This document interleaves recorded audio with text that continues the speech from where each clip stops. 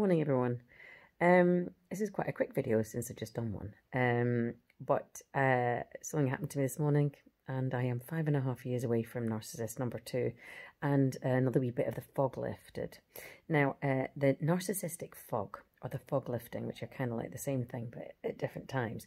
Narcissistic fog is something that your brain does to protect you from every shock and like weird thing and strange behavior, and stuff that jars with you, stuff that doesn't feel right, stuff that doesn't sound right. It's basically, the fog it has a wee fight with your instincts. Okay, it has a wee fight with your intellectual capacity. It has a fight with your understanding of the world around you and your adoration with your narcissist. And what it does is the brain fog will say to all of those different parts of your normal body that you would normally rely on in normal relationships, non-abusive relationships, normal circumstances where everybody is honest and authentic and telling the truth and behaving normally and everybody's healthy, right? Is that the brain fog kind of casts this sort of like, it's like almost comforting, and it's designed to comfort you. It is a useful thing.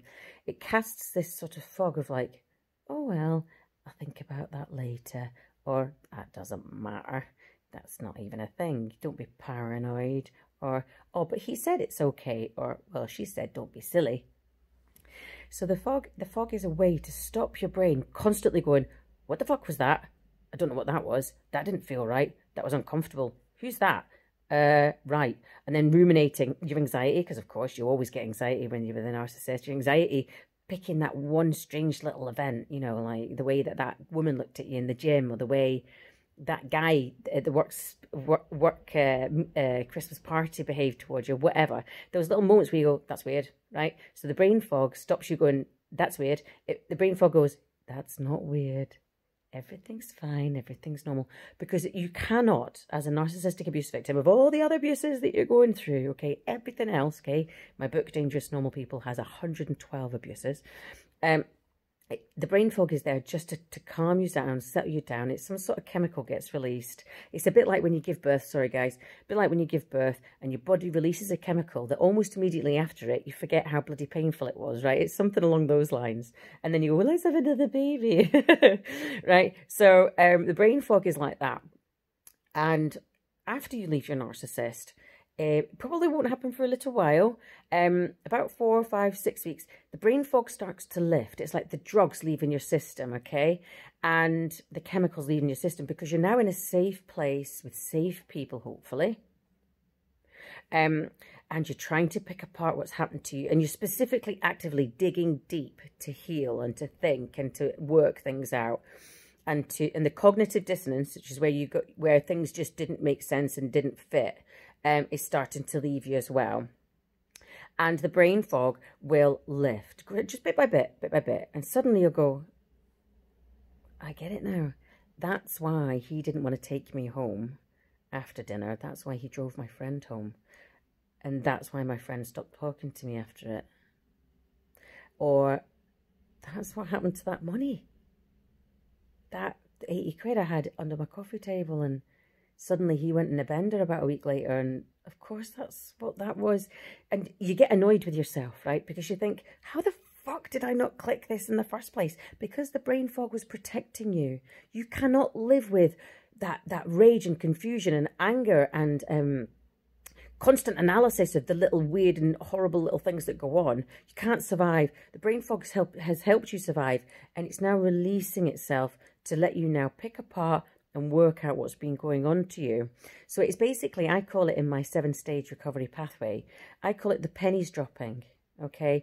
And I've had one today, again, you know, like, so I used to go to sunbed, I still go, but you wouldn't know today. And my narcissist loved a sunbed. He had one next to his flat. He lived about 6 miles away from me. I had one next to my flat. Lovely coincidence. And he'd been to the sunbed with me, and there was quite an attractive girl behind the counter. Not that he ever cared if anyone was attractive, if he was just going to cheat on me with them, by the way. Different types of supplies, also in my book, Dangerous Normal People, because they have ugly ones for behind the scenes and pretty ones for in front of the scenes. And that's also counts for men as well. And he'd met her. Now, penny dropping, fog lifting, I felt I felt his interest just go zzz, like that. But at the time, madly in love didn't click. Fog. Yeah. So about a week later, just by sheer coincidence, the universe was looking down on me and helping me, because the universe helps you a lot. Okay. Get in touch with your universe when you're with an arc, or when you're getting over it. So I went in. He happened to be there. Thank you, universe. Thank you. And again, I was like, oh, why are you here? Like, my flat's literally the next street, and he hadn't been to my flat, and he hadn't phoned me, and he hadn't said to meet him there. And the girl behind the counter went, kind of pulled just the briefest funny face, right? And I think I knew her name. I can't remember what her name was. Let's call her Louise. My sunbed was on Victoria Road. Okay. I'm going to come to that bit. Let's call her Louise. Oh, hi, Louise. And she was like, oh, Lucy. And Keegan went, sorry. Well, I can say his second name. Anyway, and he's called Jonathan in Dangerous Normal People. He went fucking white when he saw me. So there was lots of little jarring moments. But the brain fog had me just like, everything's fine. Don't be paranoid. He'd never cheat on you. There's nothing going on here. This is normal, right? And he said something to her. He said, oh, you know, Lucy, or there was something got said, which instigated her going, oh, yeah, we know each other. We tell each other everything. And that's how she said it, and that's how it came across. And I can remember, again, it jarred, and I'm like, that's weird. I went back to that sunbed. A couple of days later, she'd left. She didn't work there anymore. So, again, 6 months after that, he'd been cheating on me again. There was multiple lassies. And he had a habit of keeping people on his phone using nicknames that would help him remember where he'd fucked them or where he had met them. So there was one called Health Suite, because he'd had sex with a girl with one kidney with spinal difficulties in the Health Suite at his work at a local authority swimming pool. So she was called Health Suite. Classy. And there was other ones. There was one called the name of a hotel I'd paid to take him to. And then there was now Victoria. Yeah? You got it? The pennies drop, and I'm 5.5 years later, and I still, that particular event particularly still gives me more and more information. And each time you revisit that, and each time the fog lifts, and each time another penny drops, I've got a whole purse now for that particular event. I'm loaded, Bitcoin. I realised absolutely, because you doubt it. Then the pennies drop and the fog lifts, and you doubt it. You go, no, surely not.